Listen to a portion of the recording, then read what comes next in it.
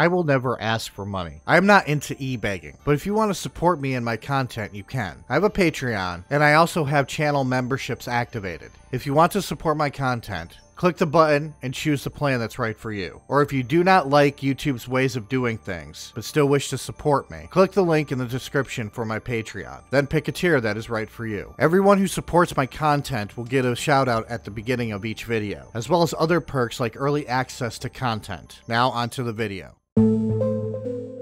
Two different men from different cities and different backgrounds, but what they have in common is both were teenagers when their worlds were changed forever. Both were accused of murder. Both were tried and convicted, but both were innocent. For Ricky Jackson, his fight for freedom and to clear his name was 39 years. For Daniel Villegas, it was 25 years. Both held on to the hope that one day they would be able to walk out of prison free, with their names cleared of any wrongdoing.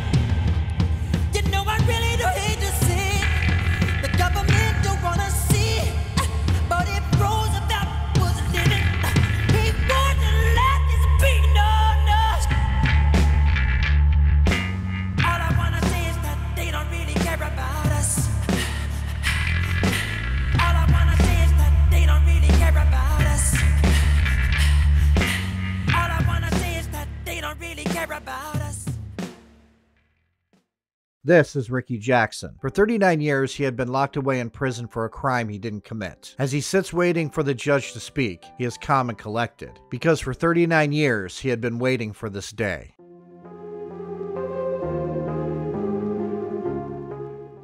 On May 19, 1975, Harold Franks was at a store on the east side of Cleveland. Franks was a businessman and a salesman. His product, selling money orders to local businesses. After doing his business, he left the store on Fair Hill Road, walking right into a robbery. Two African-American men walked up to him and demanded his briefcase. He refused to give the briefcase to these men. One of the men threw acid in his face and beat him with a lead pipe. The other shot him twice in the chest with a .38 caliber handgun. That man also shot a window from the store, striking the owner's wife. 58-year-old Ann Robinson was hit in the neck, but she lived. The two robbers took the briefcase and left the scene, getting into a green car and speeding away with $425. Harold Franks died on the scene. The police that worked the case seemed to get a lucky break when they found a witness. A 12-year-old boy named Eddie Vernon claimed to have witnessed the event, and he would point the finger at three men.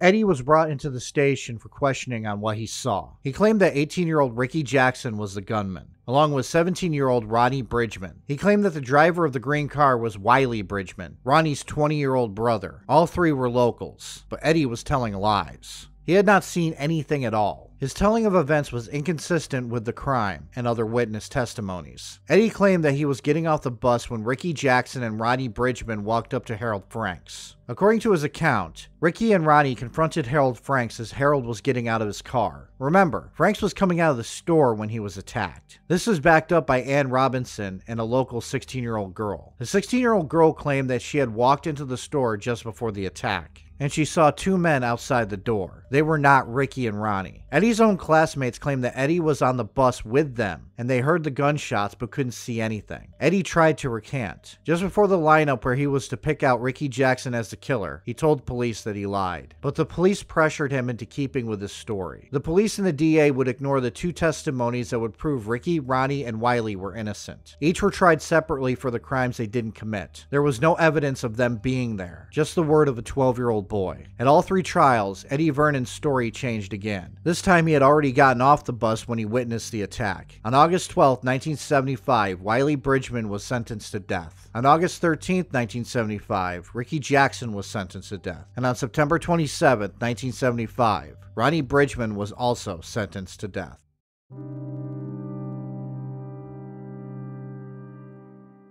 All three men were able to get their sentences commuted to life in prison. For Ronnie and Wiley, they had the possibility of parole. But Ricky Jackson, the one that was considered the gunman, did not. In 2002, Wiley Bridgman had been granted parole, but he found life outside of prison hard. For weeks he lived in a shelter and tried to pull himself up and make do with what he had. But he recognized a security guard at the shelter. He knew the man well, because it was Eddie Vernon. He confronted Eddie about what he did, yelling at him and screaming. Vernon's supervisor would later ask what was going on, where Eddie Vernon would tell him that he was a witness who testified against Wiley Bridgman. The supervisor told Eddie to contact Wiley's parole officer and inform him. Wiley would violate his parole and go back to prison. Ronnie was released in January of 2003. He had an easier time than his brother. Ronnie had educated himself in prison, so when he was a free man, he landed an office job. In 2004, he got married and changed his name to Kwame Ajamu. In 2011, Kyle Swenson, a reporter for a magazine called Cleveland Scene, published a detailed look at the case, showing the inconsistencies of the testimony by Eddie Vernon. Along with that, he also gave a motive for why Vernon lied on the stand. Ann Robinson's husband had paid the then 12-year-old Eddie Vernon $50 to testify against the three men. Swenson attempted to interview Eddie Vernon, but Eddie wouldn't talk about the case. Swenson became desperate to talk to Eddie, trying to go through Eddie's pastor to get Eddie to talk to him, but Eddie brushed it aside. Months later, after Swenson published the article, he sent a copy to the pastor. The pastor attempted to talk to Eddie about it, only to be brushed off. In 2013, the pastor tried one more time, visiting Eddie in the hospital, where Eddie was being treated for problems with his blood pressure. Maybe Eddie thought he was going to die. Maybe he thought the stress from keeping the secret was too much to handle. Whatever the reason was, Eddie confessed to his pastor that he lied on the stand, and the pastor would sign a sworn affidavit of this. The Innocence Project was made aware of this. Lawyers Brian Howe and Mark Godsey filed a petition for a new trial for the three. It was through the investigation these two lawyers did that it came to light that Eddie had been pressured to testify, not just by Ann Robinson's husband, but the police also pressured him, even after he had told the police that he lied. And the police hid Eddie's attempt to recant from the defense counsels of all three men. If Eddie Vernon hadn't testified, two other men, Paul Gardenshire and Ishmael Hickson, were considered prime suspects. The license plate of the green car was matched to one belonging to Hickson. Hickson had a rap sheet. He had pled guilty in 1976 to armed robbery. So in November of 2014, Ricky's days behind bars were coming to an end.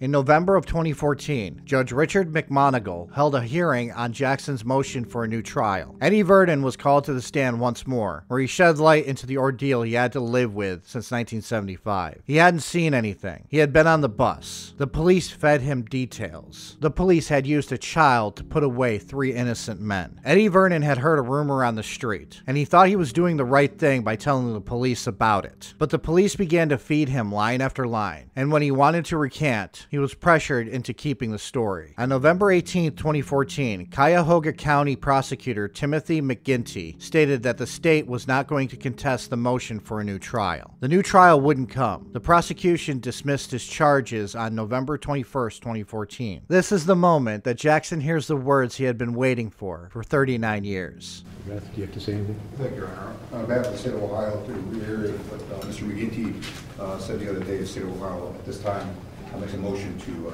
dismiss the case. Mr. Jackson, you're going to be free to go. Life is filled with small victories, and this is a big one. I wish you good luck. Thank you. Thank you, Your Honor. All right.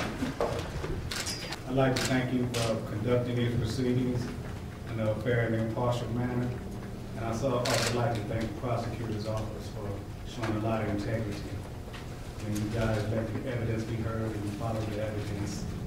And I would like to thank you. You know, you might not know it, but the probation officer who interviewed you after the verdict before was Mr. McGinty, who was the prosecutor who just dismissed the case against you. So, like that's its twist. But everybody did a good job here. I'm proud of everybody. Thank you. That's all. He looks up to the sky, happy that his ordeal is over. And as he leaves the courthouse, he is overwhelmed with emotion. For the first time in 39 years, he was free. I'm not going into how much he got from the state of Ohio when he sued them. It was a lot. I will just say that he has forgiven Eddie Vernon for what Eddie did. Finally. Come here, man. Forgive the man who put him behind bars. It took a lot of courage to do what you did, man. Thank you, man. It's all right, brother. Listen, we were both victims, man. It's all right, okay? I do forgive you, man. I wanted to be here personally to tell you that. I didn't always feel this way about Edward. For a lot of years, I really hated him, you know, for what he did to us. Mistakes were made, man, you know, but I knew I had to do this because I desperately want to move forward with my life.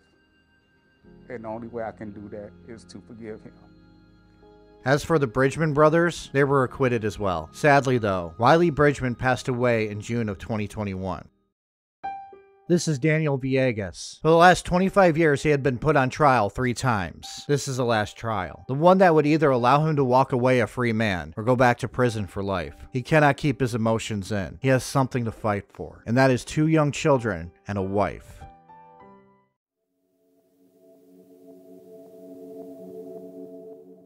Before I begin this tale, I have a confession to make. This is the one case that made me launch this series, because of his reaction that you will see in full at the end of this tale. This tale takes us to El Paso, Texas. Daniel Villegas was a normal kid. While he did live in a more bad part of El Paso, he really wasn't a bad kid. Mostly had issues sitting still and paying attention in school as he had ADHD. In fact, he had dropped out in 7th grade and only had a 3rd grade reading level. He was a little bit goofy and had a habit of telling tall tales, but his tales tended to glamorize the life of a gang member. Yet he himself wasn't in a gang, though he did hang out with some known gang members. It is important to also note that he did not have a criminal record. The most he ever been in trouble with was a curfew violation. To sum Daniel up, he was a kid who liked to make himself seem more important than what he really was at the time. He bragged, exaggerated, and flat out lied about his lifestyle. It was one of those tales that would lead him down a path that would see him crying in a courtroom.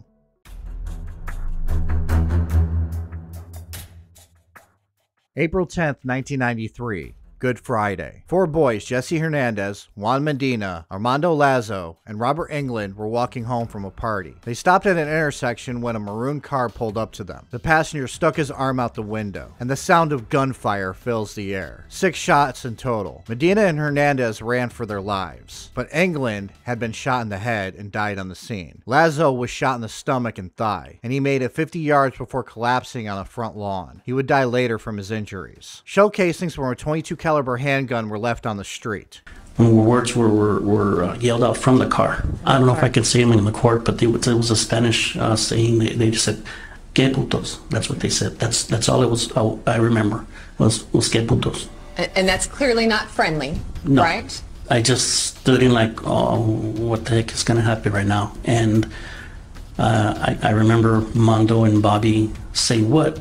So they said, "What?" And then all I remember him saying was, "Your mama." That's all he said was "your mama." Who said that? That was Bobby. Okay. When Bobby said "your mama," he started to approach the car, and I'm not saying he probably took about maybe 3-4 steps, and then shots were fired. I remember a glowing light, and I hear a ping, like if one hit the fence. One had just passed by me, and I heard it ricochet off the chain, no, off the fence. Okay. By then I turn around, I see a spark. With that spark comes a gunshot, and several right after that one. And I just say run. I just ran as fast as I could. That was the only evidence the police had to go off of. Detective Alfonso Marquez was put in charge of the case. And if you really need a hint how bad of a cop he was, well, here's a little hint. He brought Hernandez in for questioning. And they put me into a cop car, and they said, "We're going to take you downtown for questioning. I need a statement from you." Okay. And that's when I ended up downtown. For some reason, Marquez thought that Hernandez killed his friends. Because I can remember there was a window that looked like a mirror, and a table with a couple of chairs. He took you in an interrogation room. Yes, sir. Accused you of killing those boys. Yes, sir. Were you scared? I was scared and confused at the same time. Did you tell him that you didn't do it? I said, "How could you say that?" I said, "How could you say that, sir?" And he says,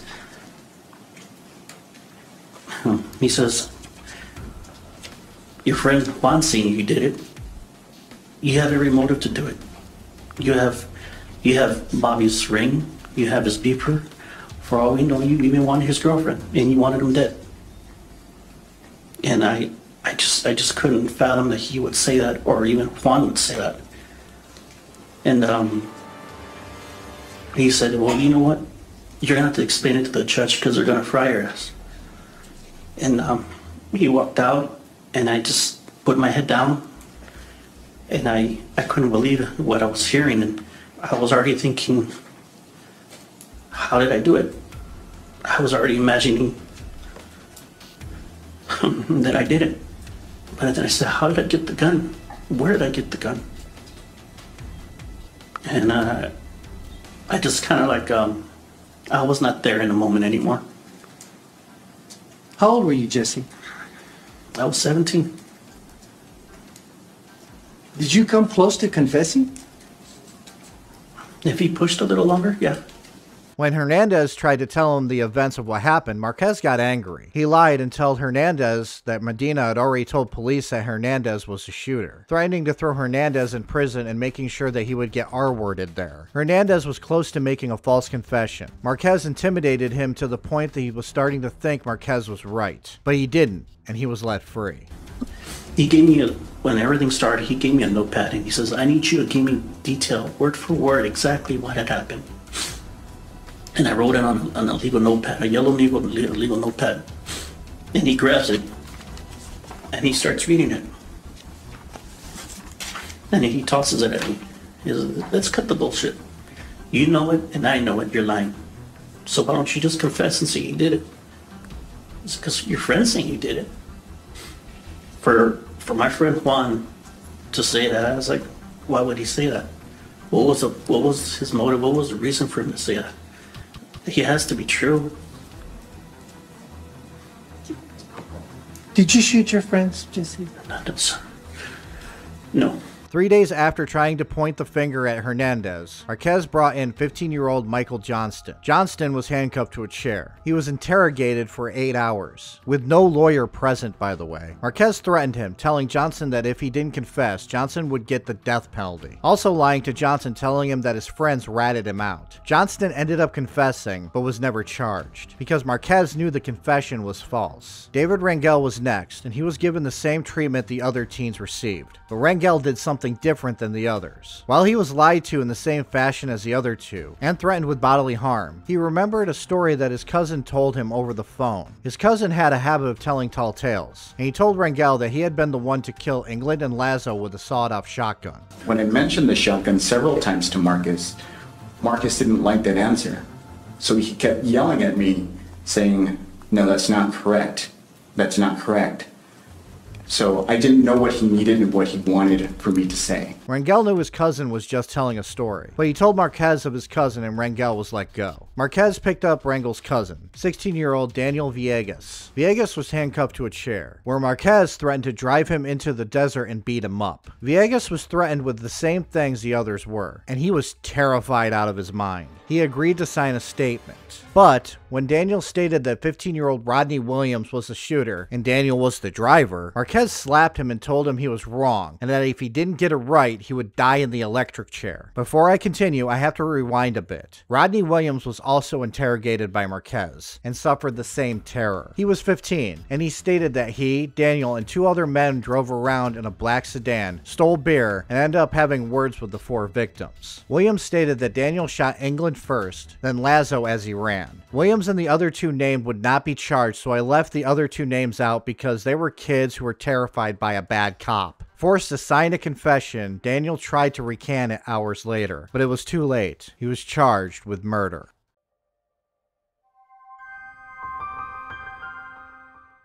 Marquez never bothered to check Daniel's alibi. According to Daniel, he was babysitting and watching the movie White Men Can't Jump when the murder happened. In December of 1994, Daniel's first trial began. There was no evidence linking him to the crime. The others who were supposed to be involved were not on trial. Rodney Williams had been let go for lack of evidence. The 2 others that Daniel named in his confession were not even looked at, because one was in prison and the other was under house arrest and had an ankle monitor on. It came down to only only Daniel, which it shouldn't have. Daniel's confession should have been called into question due to the false and factually impossible details. Details like, oh, I don't know, the two individuals having airtight alibis thanks to the El Paso Police Department. Those who made statements stating Daniel was the shooter also recanted their statements, saying they were under pressure from Marquez. Daniel took the stand in his own defense, where he testified that when he was saying that he was the one who did it, he was joking around. He told of the harsh interrogation treatments he had been put through, and at the end of the first trial, 11 jurors found him guilty, but one didn't. So it was a hung jury, so a retrial was called. His second trial began in August of 1995. In the time since then, Daniel had got a new lawyer, one from the public defender's office, and that public defender wasn't given much time to prepare. Thus, instead of calling the witness who stated that Daniel was innocent, he called one witness. Daniel was found guilty and was sentenced to life in prison on August 24th, 1995.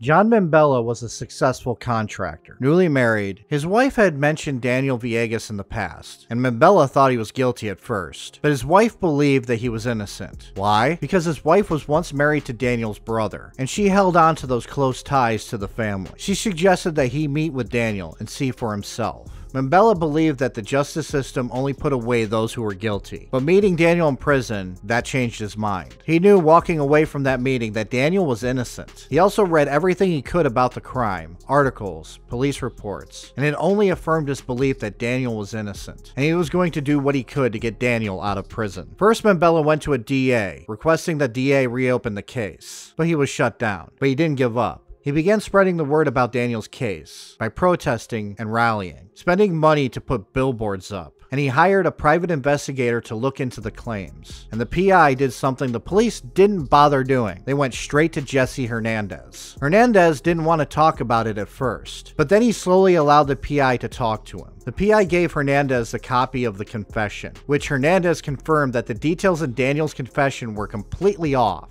It was a maroon car, not a black sedan. It wasn't a shotgun, it was a .22 caliber handgun. Daniel, in his confession, claimed to have shot Lazo in the back as he was running away. Ballistics showed that the wounds sustained to the two victims came from in front of them. Hernandez knew the confession was false, and an innocent man was put behind bars. And when he told it was Marquez that was the one who interrogated Daniel, Hernandez's eyes grew wide. Hernandez was never called to testify also in the two trials, by the way. For all he knew up until that point, Daniel was the one who killed his friends. After Membella heard all of this, he hired the best lawyer he could find, a man named Joe Spencer. And in 2011, Spencer filed a writ of habeas corpus. Witnesses that were not called at the second trial were called. 33 witnesses who corroborated Daniel's alibi, experts on false confessions, and Jesse Hernandez all testified in favor of Daniel Villegas. At the hearing, Marquez also testified, and he claimed that his treatment of the people he was interrogating was false. Which, let's face it, one person saying it,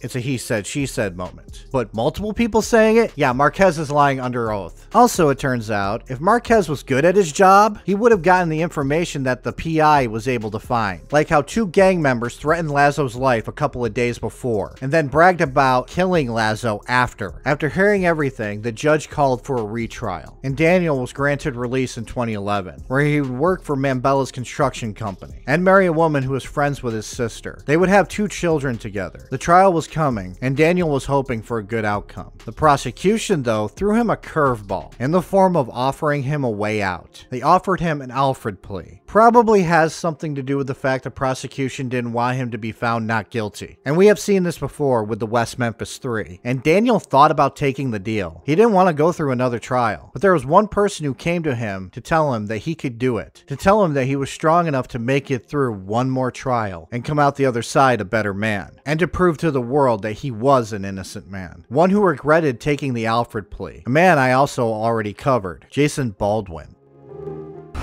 They were either bragging, they were just talking, wanted to be tough, but the detectives got information from 5 or 6 different individuals that all admitted to the shooting of Armando Lazo and Robert England.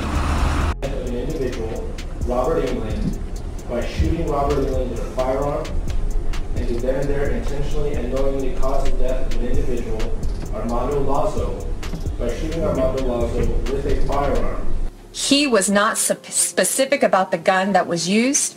I have been asked if I know what kind of gun or weapon was used in the killing, and I don't know. That is contained in this statement. That's what Marcus put in there. Okay. And you're saying that this was the truth, what you were telling the detectives back then? Correct. Okay. But you're also telling them that he was joking, and you told the detectives he was joking, and you told them that over and over again, correct? Yes, but he didn't want to hear it. Detective Marcus pretty much told me that, he didn't want to hear what I had to say in regards to that. He said it's not correct. He didn't like the fact that the shotgun was in there. That was the biggest, out of all of it, that was the biggest one that he did not like in the statement. You're going to tell this jury there was no reaction. I couldn't say that if there was no reaction, but again, I'm telling you, our family's pretty tight, so we were still with each other after the fact. What was their reaction when they found out that you gave this information to the police department? I wasn't there, I don't know. I'm not saying that day. In the time that progressed... Ask an answer and argumentative? Yes, that answers. Okay.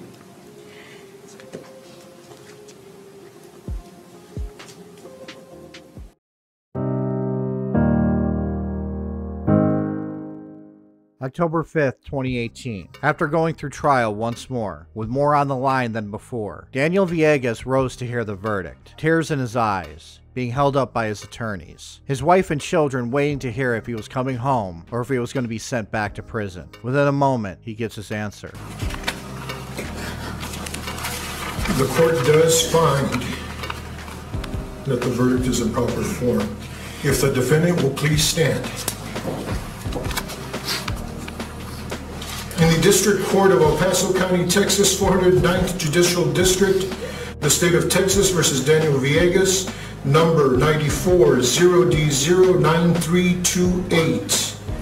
Verdict Form B. We, the jury, find the defendant Daniel Villegas not guilty of...